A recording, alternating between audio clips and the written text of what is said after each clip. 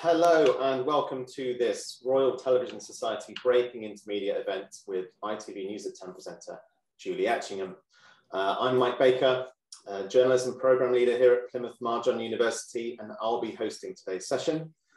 We only have an hour, breaking news notwithstanding, so I'm going to crack on. So welcome to Julie. Many of you will recognise as the presenter of ITV's flagship News at 10 show, and she's doing so tonight, as it happens.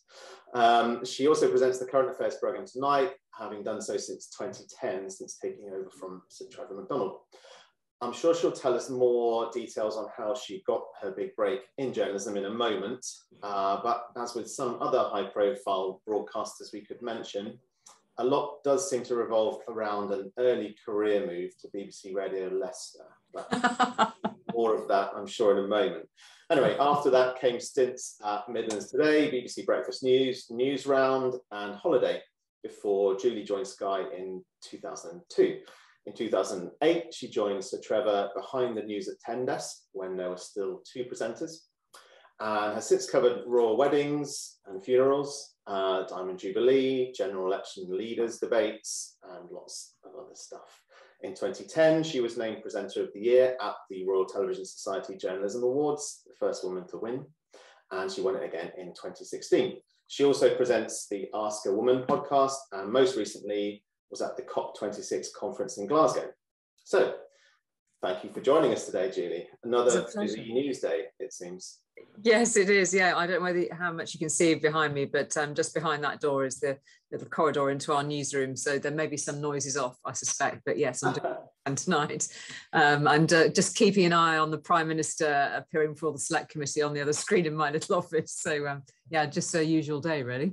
Never a dull moment in the news, right? So first, how we're going to do this today, hopefully, is we'll kick off with me asking some questions, some general ones to Julie. But what we really want is for the questions to come in from our audience, so in a chat. So Tom, who will join us shortly, is a third-year sports journalism student here at Marjon, is going to keep an eye on those. So it might seem like the obvious thing to start with, but just to kick off, tell us how it all started for you. I know there was something slightly before BBC Radio Leicester, but you know, and some of the decisions you took along the way to get you where you are now, really.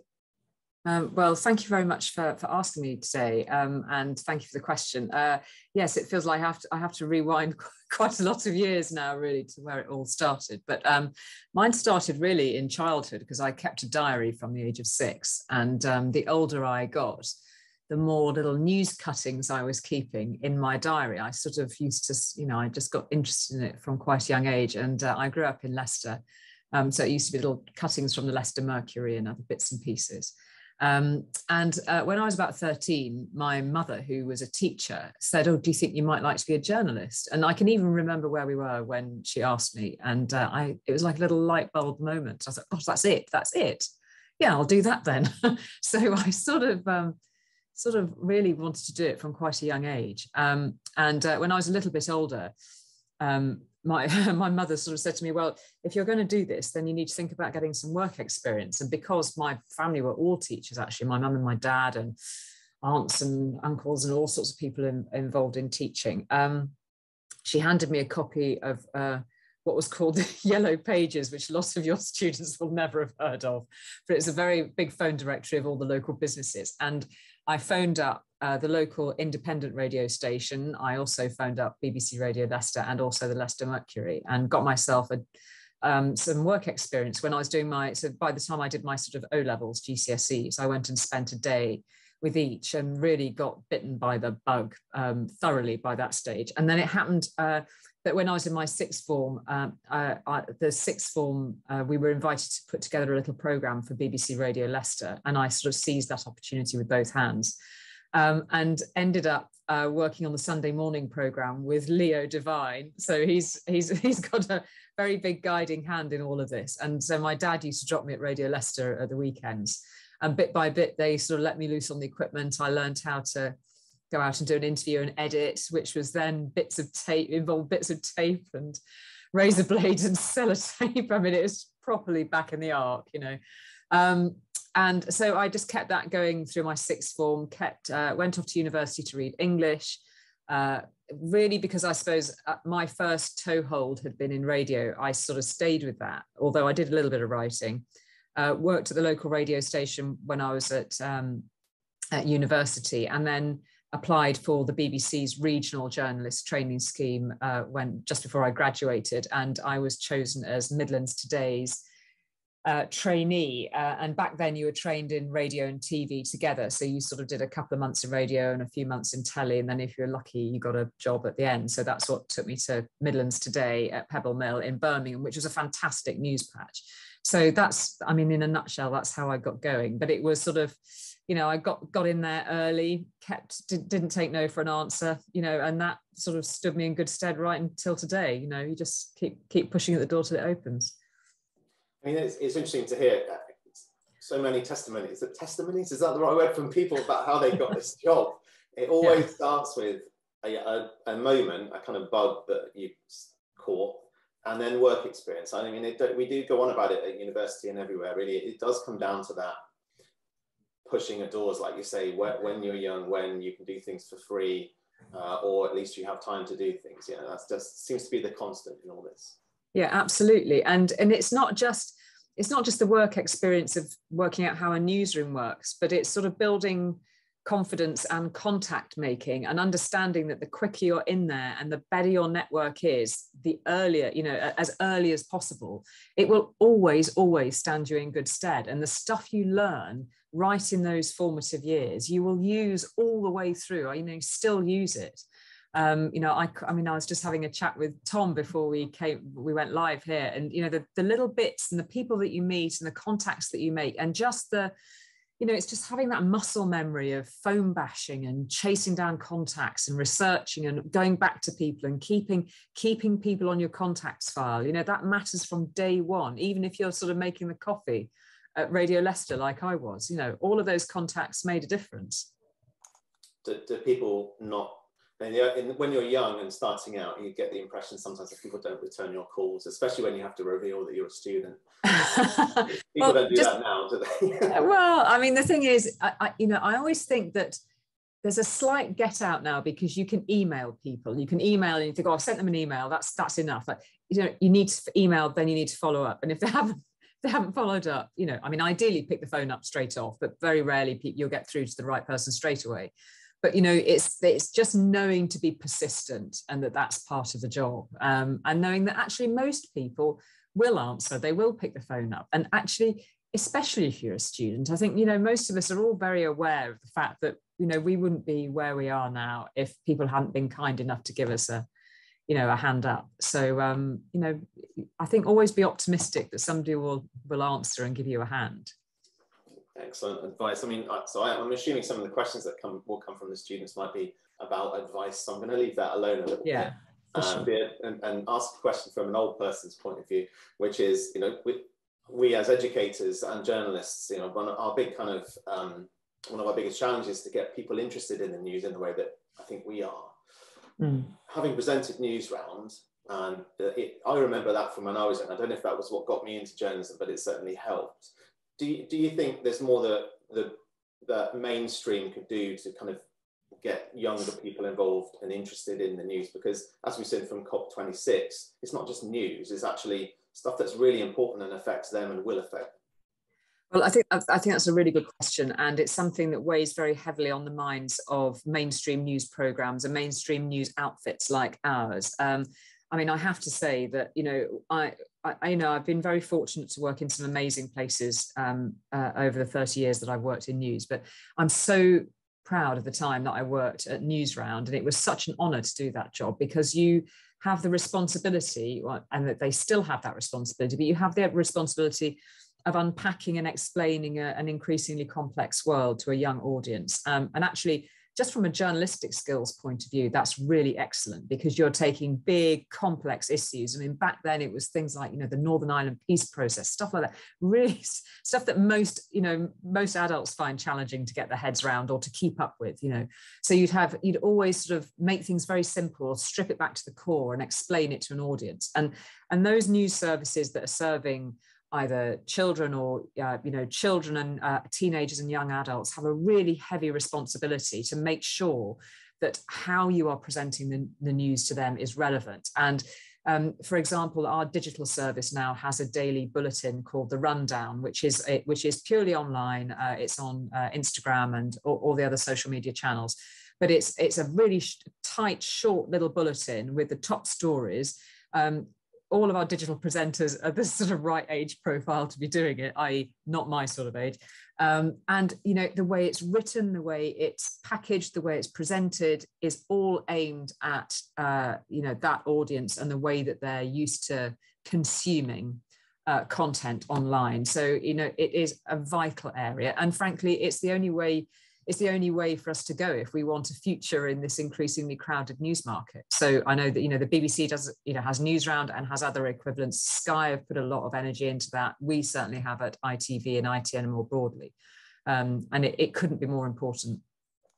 Did you get, because obviously it is certainly the environment, COP26, there's so many of the issues that are coming out of it. It did feel like the younger people were engaging with that because it's a story that's going to really affect them. Did you get the feeling when you were there that these, you know, I'm sure you see the same people at these big events, did you get a feeling that these big news organizations are starting to, you know, repackage their content for this audience because they were right there, they were kind of ready to be informed on that? Yeah, they absolutely are. I mean, as I said, our digital service, they could be following it on our digital service. You know, and it's not just the rundown which we have that's packaged for a younger audience, but even just everything that we offer, whether it's on Twitter, whether it's on Instagram, whether it's on Facebook, and we are very we're very platform aware now to make sure that we have, you know, you've got your core story which we'll unpack.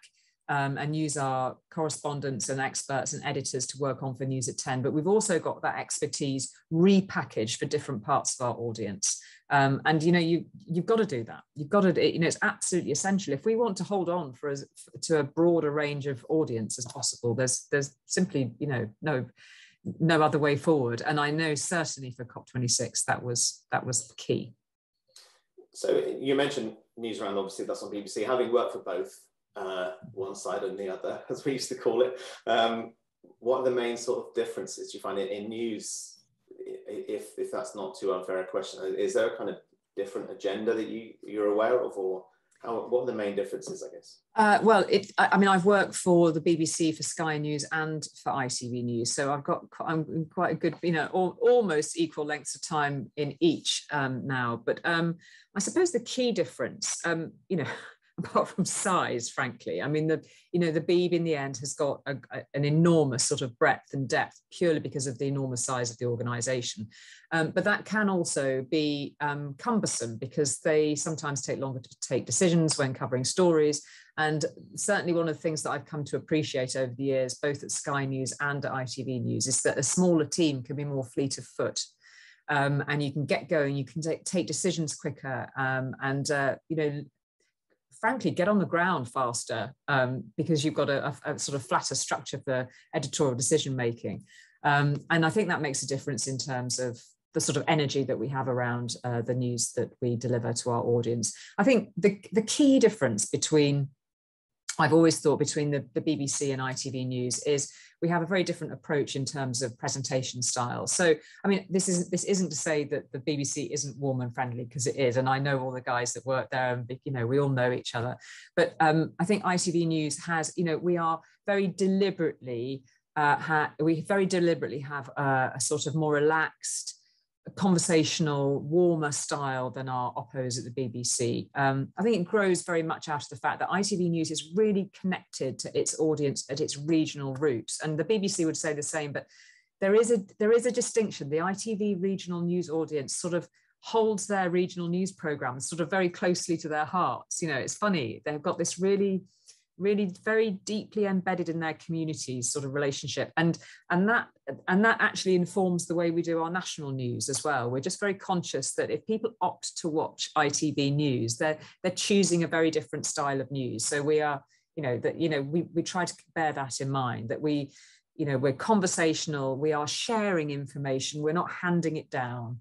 And the key to ITV News and ITN reporting has always been, you know, eyewitness, as close to the events and the facts as possible. And I don't know whether any of you saw our coverage of the storming of the US Capitol on January the 6th. I happened to be on that night. But, Robert Moore and his team, have been rightly, showered with awards for the coverage that they get. He was right in there with the protesters in the crowd as they stormed the Capitol. He was in the building and witnessing it literally at the end of his nose. And it was sort of quintessential ITV News eyewitness reporting. I'd say that was it in a nutshell. We were absolutely in the thick of the action. Yeah, I mean, if you haven't seen that clip, you really should. Yeah, it's extraordinary. It's extraordinary. It teaches you. You could. It's like a lesson in ideal television news journalism, just in itself. Just you can learn so much from just watching that footage. Yeah, that should be in a lecture. That's coming up, students. Get ready for that one. There you go. So you're it's whatever it is now, 3:30. You're getting ready for News at 10. I guess one thing that we wouldn't know at all really from our point of view is what a day for you looks like. I know there is no such thing as a normal day, I'm sure. Yeah. But generally, how does it kind of begin and end for you? Well, they're pretty, I mean, not just for me, but for the whole team, they're pretty long days. They're pretty full on. I mean, we have there's a big editorial meeting overseeing all of our bulletins at sort of 9 in the morning. Obviously, we have a 24-hour operation in terms of keeping across developing stories overnight, but everybody comes together at sort of 9:30 to discuss the agenda of the day and how that might impact on each bulletin. The whole point of News at 10 is that we're very aware that, we are, it's a privilege to go into people's sort of sitting rooms at 10 o'clock at night. And our job is to make sense of the day. So in our lunchtime bulletin, for example, is literally sort of quite on the hoof. There's a lot of live breaking stuff because things are getting going in the middle of the day. Evening news, is still quite often the case, especially in recent years at Westminster, etc. But News at 10's main aim is to do the sort of polished take on the day. So quite often we commission quite a lot of extra material. So I'm in touch with the program editor of the day just through email and phone calls in the morning. I might be in sort of late morning, early lunchtime-ish and check in to see how stories are developing. We're always exchanging ideas about who we should be chasing for interviews, what special treatment we can give a particular story, which correspondents ought to be assigned to that, whether, is Robert Peston on tonight? What's his role tonight? And is Joel Hills our business editor? Where is everybody? Can we get them on our best people on the best stories? And it's a conversation that sort of just keeps going throughout the day. I mean, personally, I might also be working on a story for the programme. I interviewed John Kerry last Friday from COP26. It was down the line. So I had an awful lot of prep to do for that. There's a lot of logistics to sort out. You can imagine just getting him in front of the right camera at the right time at COP26 and me in the studio and making sure that the studio is ready to pre-record it. Had a lot of prep to do for that. And then our main editorial meeting is at 5 o'clock in the afternoon. And by that stage, we're pretty sure of the shape of the programme generally. So we'll have a final meeting just to sign quite a lot of stuff off, watch the 6:30 bulletin. Then we have another little huddle. I mean, I say huddle, of course, huddles are, quite often done in virtual, people working from home, which people still are. I mean, it's maddening that they still are. It has to be. We'll sort of have another little stock take at 7. And really then I always write the headline sequence that we call them the bongs on News at 10 traditionally. So I will always write those. So I'm coordinating with the program editor, trying to work out the best pictures, the best little bits of, bit of sound for the headlines. And I work very closely with the lead writer on News at 10 because, Tom Bradby presents News at 10 as well as me, obviously. And we have quite different voices. We have different ways of doing things. So we work closely with the lead writer in shaping the programme. And then it's simply a matter of being fleet of foot in the evening because quite often something new will come in or something will change. And I can be writing stuff with the programme producer or with the lead writer. I mean, in the middle of the bulletin, it can be happening. whilst we're on a package, I'll be tip-tapping away, just finessing an intro into a piece. I go downstairs at about 9:15. Thankfully, our makeup artists are back, so I get a quick bit of makeup on. And then I'm usually in the studio for sort of 9:30 onwards, just so we're rehearsing anything complicated if we've got a big graphics sequence to get to grips with. And then on air at 10, obviously. So it's pretty full on. It sounds full on. I've got so many questions as a result of that, but I can't. Is that the buzz though? You still get that buzz, presumably. That's what makes you do it constantly, to get out of bed every day to do this job. Yeah, I mean, and it's the two sides of a coin that you're very fortunate to have in a way, is that you can never quite let go of it. You've always got your ear open or your eye open. You can't ever quite switch off, which is one of the perils of this job. But yes, the flip side of that is that you've always got something that's bugging you that you need to know more about, you need to find out more about. It's like a sort of a constant itch that has to be scratched, doesn't it? News. Well, yes. And just as you saying, writing stuff up to deadline again, that's the buzz. How close has it ever got to 10 o'clock where the lead story has had to change? Oh, really, really close. I mean, it's not necessarily the lead story. 2 weeks ago, 10:10, whilst we were on air, the story broke that Her Majesty the Queen had in fact spent the night in hospital the previous night. And that broke at 10:10. By 20:10, we had our royal correspondent down the line from his camera at home on air. So literally in between seeing that drop on wires and running, I think maybe 2 packages in between, we were frantically researching the story on the phone, getting Chris Ship, can you get in front? He's trying to get a jacket on at home. And the poor guy actually had COVID at the same time. I mean, he came up on screen, I thought, blimey, he doesn't look very well. I had no idea he'd actually got COVID. So he'd literally scrambled, and all he'd got was the information that had dropped on wires. But obviously, because he's our royal editor, he can give us context. So that's how late it can be. It doesn't have to be just before 10. It can be whilst you're on air, And we've had lots of other stories break. I mean, I was here the night, and in fact, I've been thinking about it a lot recently. The terrible Paris terror attacks, the Bataclan attack, that all started to come through at about 9 o'clock on a Friday night. And it was that classic, and unfortunately we're also sort of not used to it because one should never be inured to it, but it's that classic thing where it takes you a while to work out actually what is happening. Is it an explosion? Does that mean it's terrorists? Where is it? And of course we were getting reports from all around Paris because it was a multi-location attack. So you go on air with only the first part of the picture, and it starts to sort of fill in whilst you're on air. And that was one of the nights when the whole running order effectively got binned, and we just sort of went with it.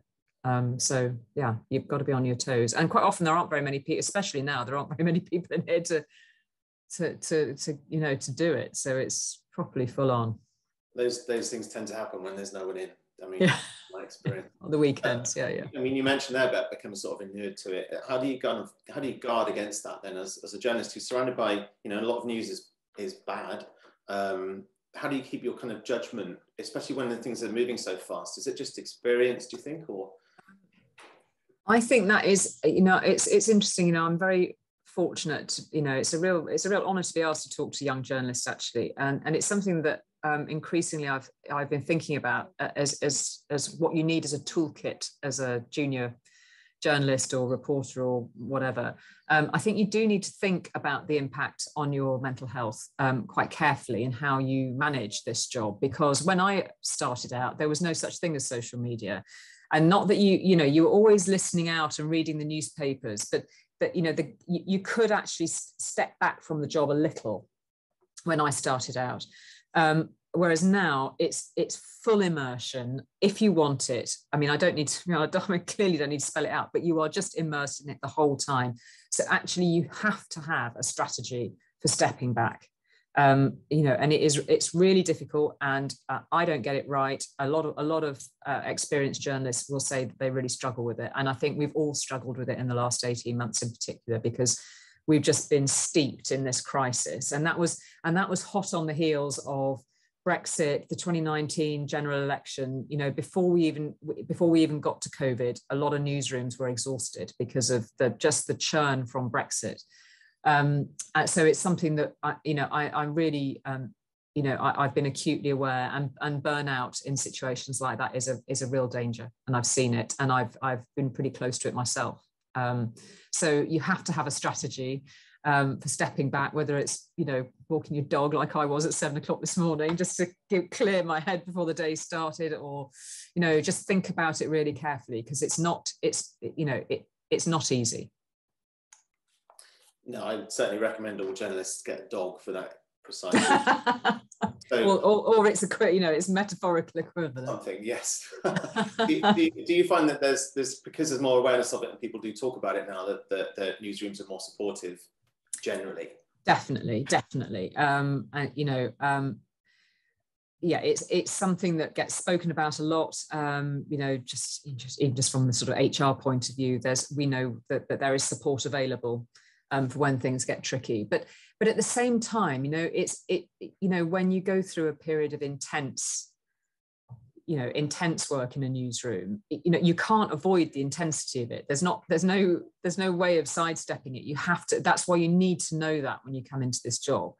There are sacrifices that you make, and actually, more importantly to mention, there are a lot of sacrifices that your family make. I remember in 2004 when I just had my first son was born in 2003. And 2004, the Boxing Day tsunami hit, and I was working at Sky News then, and I was a relatively new mother, so son was just coming up to nearly 2, and the Boxing Day tsunami hit, and I just basically got told to get to the airport, clear off, you're off to Thailand. It was literally handing my husband the baby and not knowing when I was coming back.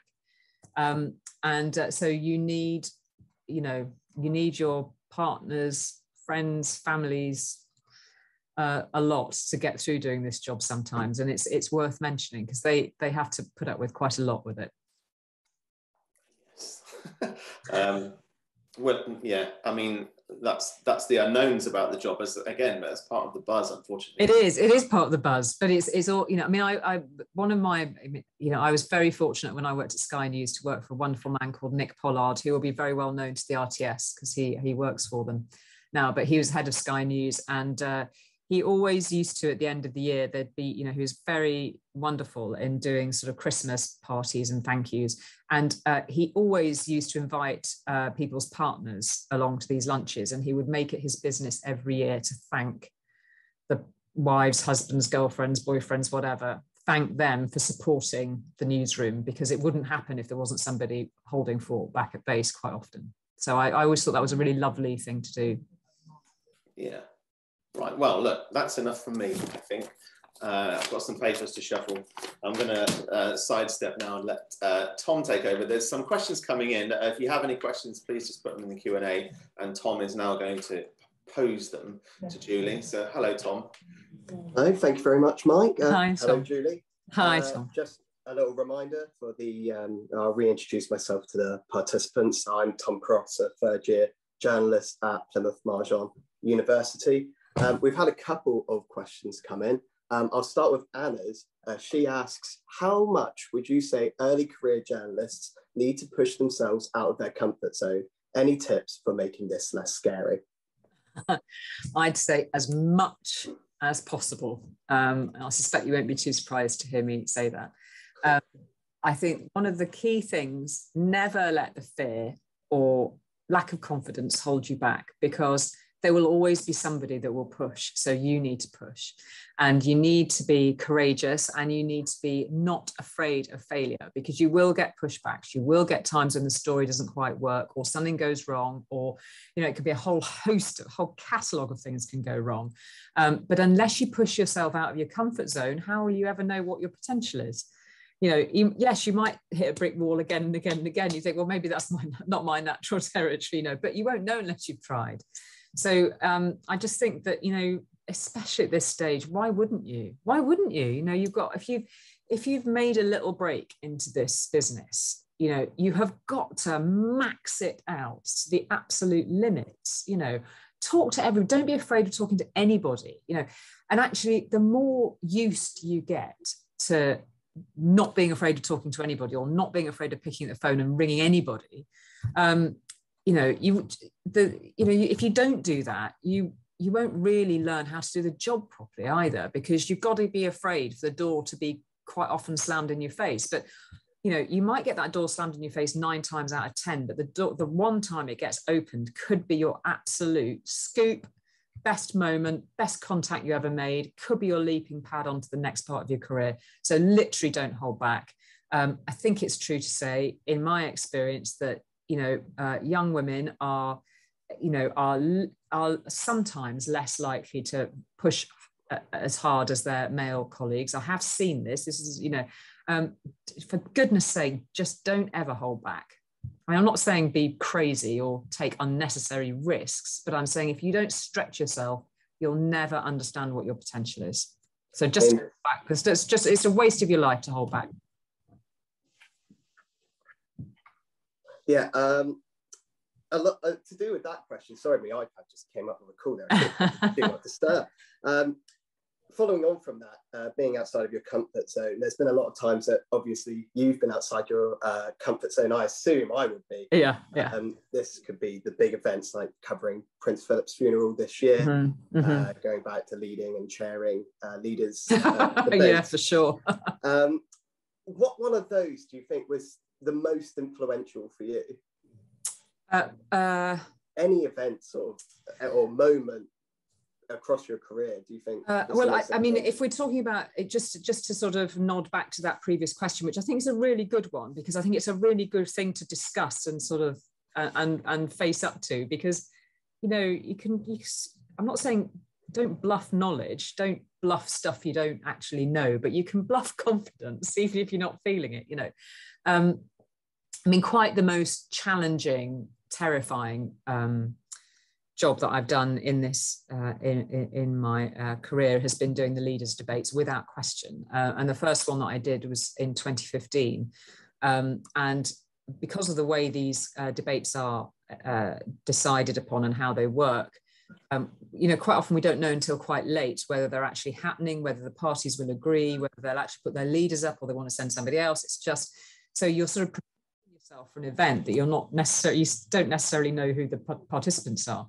And suddenly in 2015, David Cameron said, well, I'll come and do one, but you need to get all the other party leaders. So not just Labour and the Lib Dems, but, you know, SNP and all the rest, including UKIP, because we had Nigel Farage there as well. And, you know, we had the leader of the Greens, we had leader of Plaid Cymru, et cetera, et cetera. So suddenly I'd gone from contemplating a debate with 3 contenders to 7. And I mean, you know, countless sleepless nights trying to prep that, because you've got to be across all of the different manifestos, all the different particular political characters. You've got to understand the nuance and the sort of pinch points of where they will, you know, get the debate going between all of them. And it had never been done before to have 7 party leaders on the stage. So it was that sort of fear of it never actually having done. And I mean, it was quite frankly, utterly terrifying. And I've done quite a lot of them since, and they never lose the terror factor. They are absolutely hold on to the furniture, nearly pass out with nerves, terrifying. I mean, really, and when they're finished, I'm sort of good for absolutely nothing for about a week afterwards. They just, you know, the adrenaline is off the scale. And the only comfort that you can take is that the politicians feel even worse about it than you do. I suppose a good follow-up to that would be, who was the hardest Prime Minister to interview? That's a very good question. The hardest Prime Minister to interview. Well, you know, they're all challenging in their own way. I mean, I obviously had my moment with Theresa May when I'd asked her, you know, the naughty question, and I had the fields of wheat moment, and that was one of those moments where. I mean, I say that they're difficult for different characters. And one of the things that was challenging with Mrs. May was that she's naturally an incredibly private person. You know, she's sort of an introvert in a world of extroverts at Westminster. So, but I thought that's what made her so intriguing in a way. And when I do the big interviews we do these profile pieces on party leaders for the Tonight programme. So I get a good it's a half-hour programme. We do a very long interview with them. So you've got to do all the detailed policy stuff. You've got to do the manifesto stuff. But what we always do with those interviews is have a little section where we try and reveal a bit more about the person. And I was trying, you know, it was just hard with Mrs. May because she's so private and she's so reticent to talk about herself. So when we had the sort of fields of wheat moment, I think that's why it went so sort of crazy, you know, because suddenly she'd answered something in this quite an amusing way, and you know, I had no idea that would take off in the way that it was. But she was challenging to interview because she's so private. You know, there are other prime ministers that are difficult. I mean, it was very difficult to interview Gordon Brown because he could just motor with, you know, reel off statistics and facts, and it would just keep coming and keep coming and keep coming, and you'd try and get in within a question, and it was just like, it was really, really hard to interview him, even though you could have had a conversation with him 5 minutes before that would have been very chatty, very personable, and you thought, gosh, this is going to be quite a different sort of interview. But literally, as soon as the camera came on, it was like this sort of, you know, this juggernaut of stats would come at you, and it would be quite challenging to try and get in there, you know. So he was tough. Got a couple more questions come through. One of them is the path that you took. Do you think there is a set path into journalism to get far, or do you think there's lots of different routes that you can take to get to the very top? That's a really good question. There are so many different routes, and that's what makes newsrooms, when they're working properly, that's what makes them good.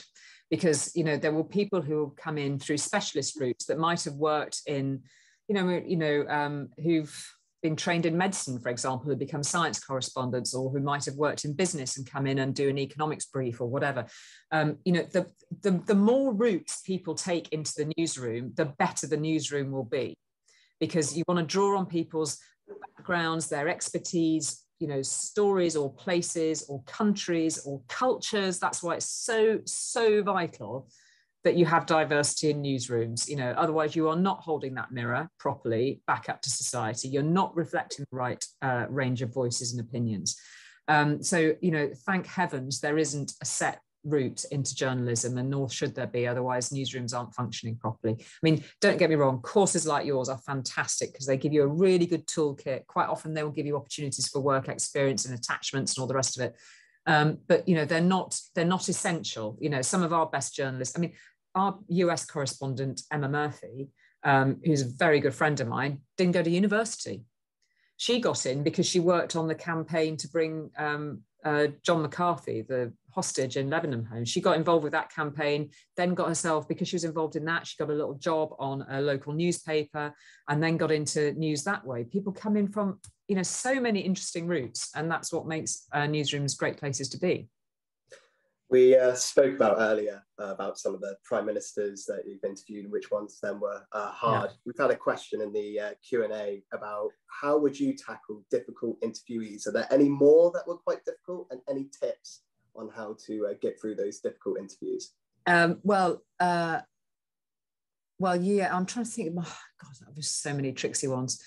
It depends on the nature of the interview, to be honest, because sometimes an interview can be very quick, on the hoof. You might be doorstepping somebody where you've got to know the key question. It might be just one question that you've got to throw at somebody in a crowd, you know, so it's like distilling a whole moment into one question. So that is quite an art in itself. If you've got half an hour to interview somebody, you know, you can go over a range of subjects. So you need to literally map it out. I mean, when I was doing John Kerry last week, for example, that interview was on, off for 2 weeks. So every single time they said, oh, we might do it tomorrow, I didn't have to go back to scratch, but I had to chart out that interview on the basis of what happened in the previous sort of 12 hours at COP to make sure I got all the facts straight. I mean, there's just no way of avoiding it. You just have to do your homework, you know, and the better prepared you are, the more prepared you are. If things go off track, or if they suddenly say something that doesn't tally with something they said 3 months ago, you know, you'll kick yourself if you're not aware of it. So it's sort of, I mean, as in so much of life, sort of 90% preparation, 10% execution, you know, there's no substitute for doing the homework. But also, I also think a really good starting point is just understanding who your audience are and what they want to know. You are in a really privileged position because you're there on their behalf. So there's no point in asking some, you know, what you might perceive to be a super, you know, I've got them on this very tiny little key point that's very down in the weeds of an issue. If that's not relevant to your audience, if they won't care about it, if it's not actually getting the answers that they need, then it's a waste of energy, really. So know your audience, do your prep, and then have confidence to be fleet of foot. And the crucial thing is just, you know, listen in case they lob something in that you have to pick up and be, you know, reactive to, and change the whole interview if necessary. Talking a lot about difficult interviews and interviewees. You work a lot with live TV, and obviously that can cause its fair share of errors and mistakes. Question in the chat there was, how would you recover or sort of get past those mistakes? Well, I've made plenty, and I've made a lot. But I don't know. I think in the end, I mean, listen, what's crucial is that if you've made a factual error, which happens in live broadcasting, if you've made a factual error, clearly your first responsibility is to correct that as fast as humanly possible. That is, you know, sort of base camp, you know, without question, that is first responsibility. You know, I mean, the bottom line is that, you know, people do understand that mistakes happen in live broadcasting. And, you know, there's a lot of churn. It can be, things can blow up very quickly on social media. Everybody can have a view on it. They can absolutely take you apart for it. But it is a live, you know, news is a live environment, and we are all just human. You know, so I mean, I think, you know, you've just, you know, the bottom line is you just get on with the job and do it to your, sometimes, hopefully most of the times things go well. They don't always go well, but you've just got to have the confidence to get back in there and crack on. You know, we're not sort of robots, we are human. Mistakes happen. And I think that because of social media is so unforgiving, it's so unbelievably unforgiving that, you know, I think that, you know, it has become a lot harder, but in the end, you've just got to, you know, have the courage of your, you know, convictions and get on with your job. I'd like to wheel back the clock a little bit here to about 11 years ago, RTS winner 2010. You were the first woman to win that award. Now looking forward to 2021, how influential do you think that was? What does that award mean to you now? Oh goodness. Well, it was a huge honour to be given it. It was an incredible honour to be given that award. And I suppose that, you know, saying you were the first woman, it feels a bit sort of old-fashioned now to even say it, doesn't it? But when I joined the BBC as a news trainee, each region selected a trainee, and I was the only woman that year. So I was on a course with 6 other blokes, and that would simply never, ever happen now. You know, it just wouldn't happen that you go into a room full of that year's intake of BBC trainees and there's only one woman. I mean, it just wouldn't happen. So things have changed enormously for women in news in the 30 years that I've worked in it. It's not perfect by any means, particularly when we're talking about the treatment of women on social media and the pressure that is brought to bear on a lot of female journalists. And I'm not saying, I mean, I get a share of it, but nothing like, you know, female colleagues like Laura Koonsberg and the political, you know, Beth Rigby, the female political senior correspondents get a terrible time online. So it's a long way from being perfect, but just in terms of, you know, boots on the ground, there are a lot more of us, and there are a lot more of us in management. I mean, at ITN, for example, ITN produces Channel 4 News, Channel 5 News and ITV News. Well, our CEO is a woman. The editor of ITV News is a woman. The editor of News at 10, the main programme editor of News at 10 is a woman, you know, and that, you know, when I came into the room, we were pretty well outnumbered, and that's just not the case now. So things have moved on, and it just seems to be, it feels a bit archaic to say first woman to win stuff, you know. I mean, it's, you know, I was sort of on a Tuesday or whatever, you know, it wouldn't make any difference now, because people, you know, people rightly get recognised from, you know, all elements of the industry and all walks of life. But yeah, it was a huge honour. It was a huge honour.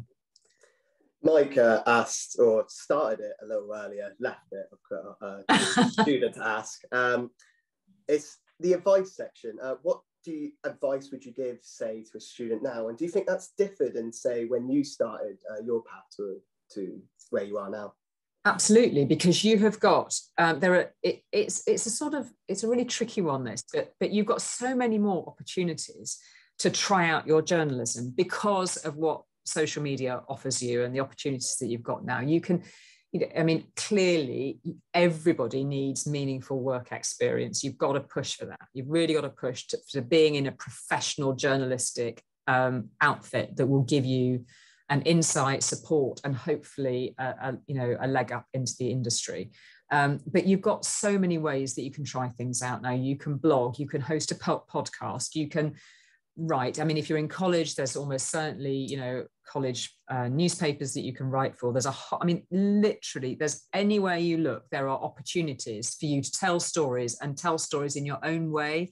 There are brilliant opportunities to specialize. You can, start, if you're interested in Plymouth Argyle, which I know you've done some stuff with. Green Army. Yeah, absolutely. Yeah, you're starting to a Leicester City girl here. But you can, there are fan sites that you can write for. Anything, just get writing, get engaging, and crucially, start making contacts. It's not just about the storytelling. It's like how you build your little network and people that you go back to time and time and time again. I worked at Radio Leicester, Radio Shropshire, Midlands Today. I've got people that I'm still in touch with and could call on, or if I needed a bit of expertise on something in that area, I know where I go to. Nina Nana, our arts editor here at ITV News, she's the best arts editor in the whole of the media landscape, in my view. She and I were trainees at Midlands Today together, and she's just through there in the newsroom, and we still work together. Your little network will count for the whole of your career. So that's why, again, to go back to the thing about push, get your network up and running. It'll matter even now, even stuff that you do now will matter later on.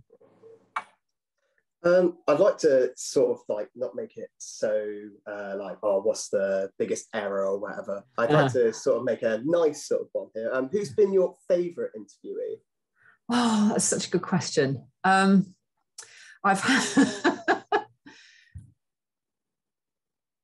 got some sort of favourite, I don't know, it's really funny. And you get that question in sort of all sorts of different guises. I mean, look, you're looking at somebody who's interviewed Kermit the Frog, for goodness sake, with somebody lying on their ground with his hand up his whatever. Favourite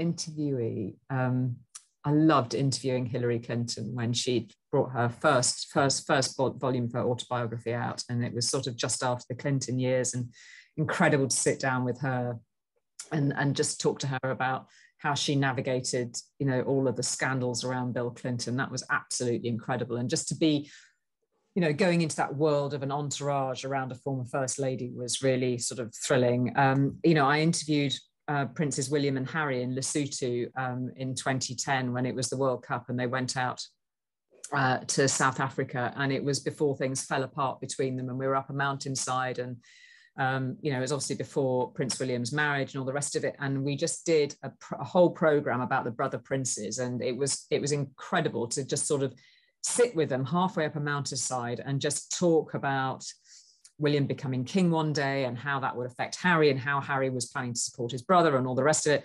And you sort of look at what's happened since, and it's sort of heartbreaking, but that was a really extraordinary thing. I doorstepped Pope Francis at the Vatican and managed to pull that one off. That was quite hilarious, and got the BBC hopping mad that I'd scooped them, even though they had a Rome correspondent. That had a sort of professional satisfaction in it. But lots, I tried to interview Simon Le Bon of Duran Duran once, and I was so flummoxed because I'd been such a teenage fan that I couldn't actually get a sentence out. I made a complete fool of myself. So, I suppose the thing is that, they all have their own particular attraction and happy memories. And I've been just really very, very fortunate to be in a position to do them.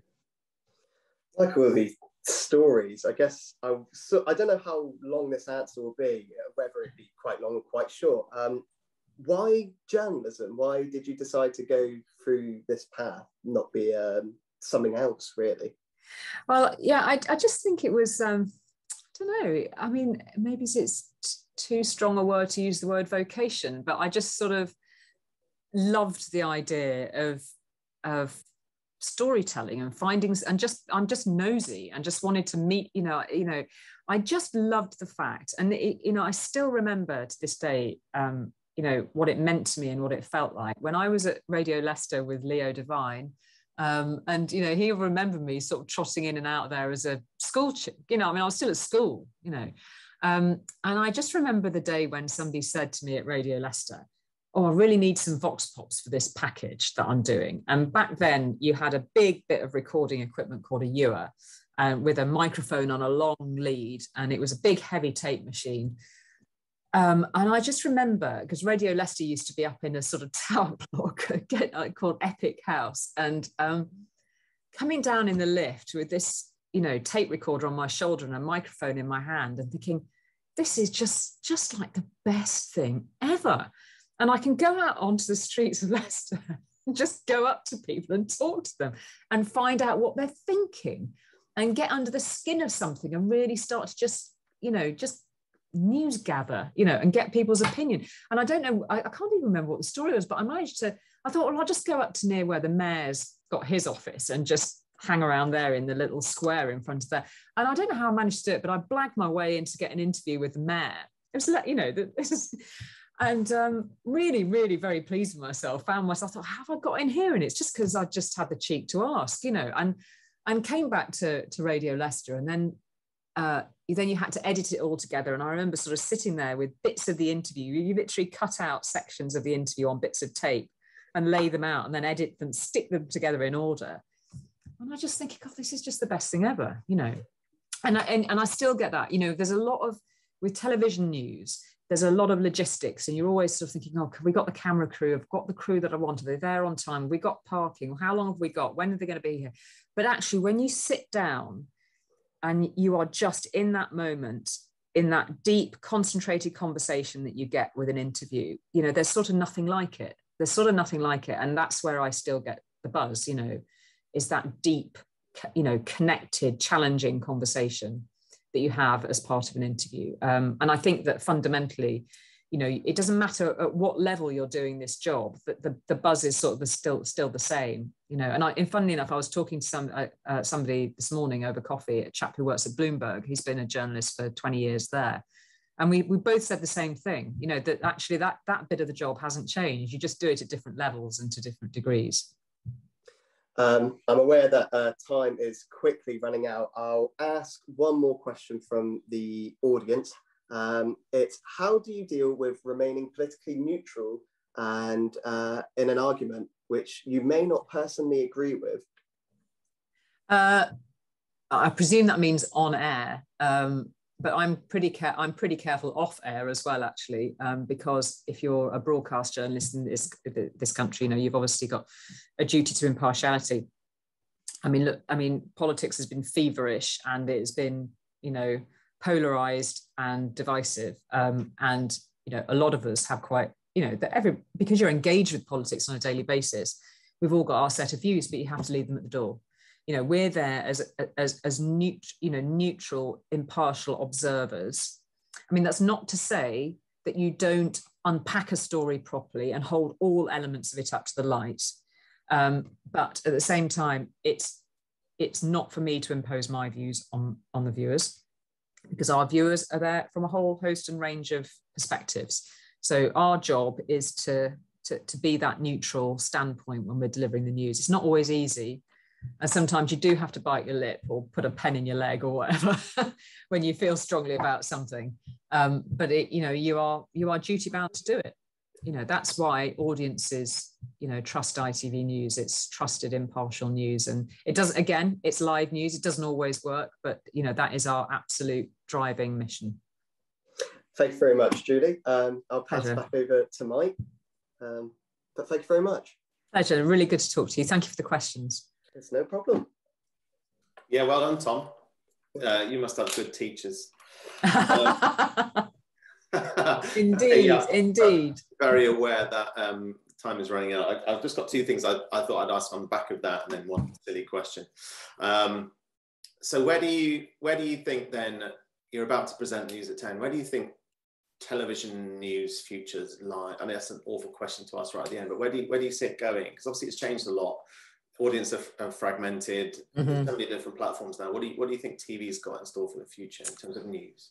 Well, we're always adapting and thinking really hard about how we deliver news. We've still got a really substantial audience for appointment to view bulletins, particularly in the pandemic. The sizes of our audiences, for all the very obvious reasons, were some of the highest we've seen in, a very long time.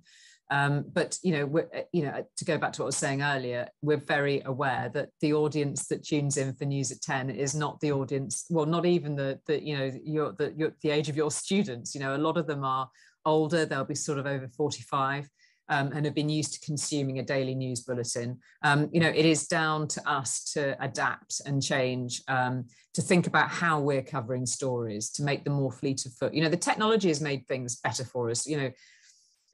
Just the fact that during the pandemic we've turned to Zoom for interviews, that will now become a regular feature. It means we can get to more people more easily. To go back to what we were talking about, how we package our news digitally, that is the essential and has to be the way forward. And Sky News, it was interesting reading that interview with Adam Bolton earlier this week. He's recognised there's a lot of change in the air, and the future is digital. So I think there's a lot of life in the appointment to view television bulletins for some time yet.